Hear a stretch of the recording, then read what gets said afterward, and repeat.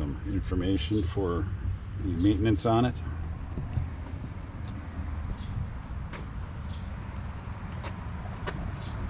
Let's take a look up in here. I can't see it.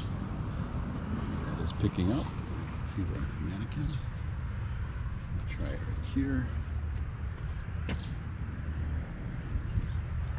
This looks accessible. There's nothing roping it off, so climb aboard. Caboose. These are manual brakes. Before air brakes, you would actually have to go to each car to hit to turn these to get the brakes, and that's what the brakeman did. And he ran across the top of the boxcar. So extremely dangerous. Oh, nice. They did restore it pretty well. Of course, plenty of bars to hold on to. I don't know how well this is picking up. Because my voice is all boomy in there too. A report. Put any problems you had on the train. So let's take a walk around this place. I don't know. It's a library. Not sure what it's used for now.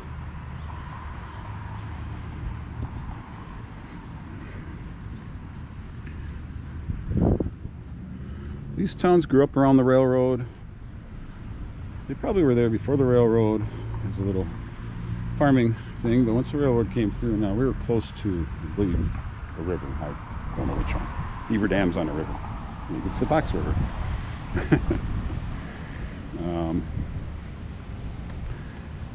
But when the railroad came through, then it allowed people and access. This looks like a museum. I do see a mannequin up there. I see some people there. I want to put them on the camera. I'm going to trespass on the grass. Look at this fountain. Williams Free Library. Okay. This is very, very decorative.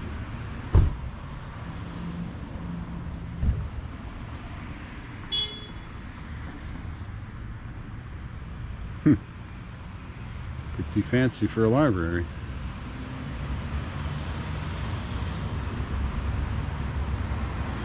Yeah. There's a museum.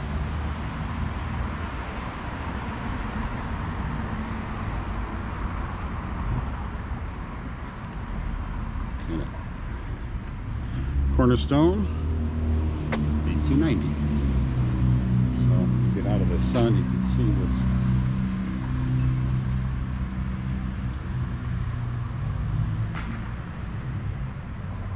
Very large tower, which is interesting for a library. I wonder what must have been some use. Beehive finials. I'm going to walk up the steps. It is closed, but you take a look. The sun is blocking out a medieval castle.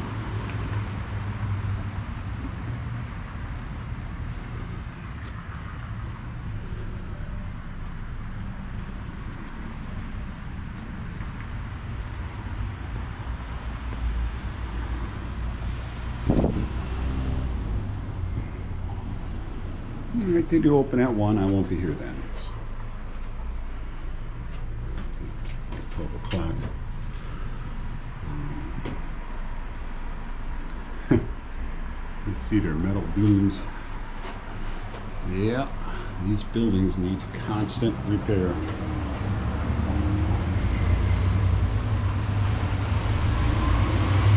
Here.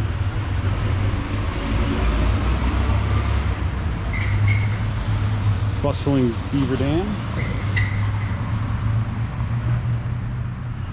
Less bustling, and the road's closed. I guess we paved it.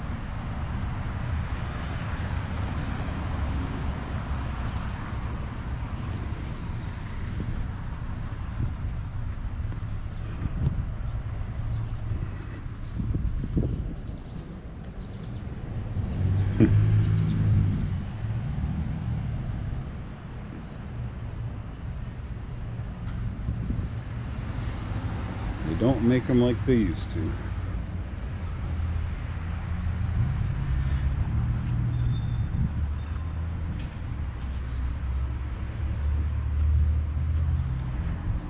electric bike.